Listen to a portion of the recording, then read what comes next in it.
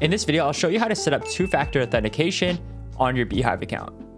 First, log into your beehiiv account and go to Settings and Password. Here's where you'll see an option to add two-factor authentication. After you click on Add, you'll see a QR code appear and you'll be asked to use an authenticator app on your phone to scan this code. You can download free ones like Google Authenticator, Microsoft Authenticator, and 1Password to do this on your phone.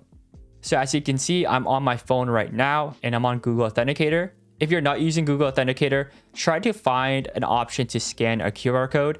Here in the bottom right, I'm going to click on Scan QR Code and I'm going to point at the QR code on my screen. And now you can see I have a new code pop up and it's labeled beehiiv. Now just enter the code that you see in the app. Now when I go to log into my beehiiv account, I'll be asked for a code and I can just type in the code that I see inside the app. That's it. Subscribe for more videos.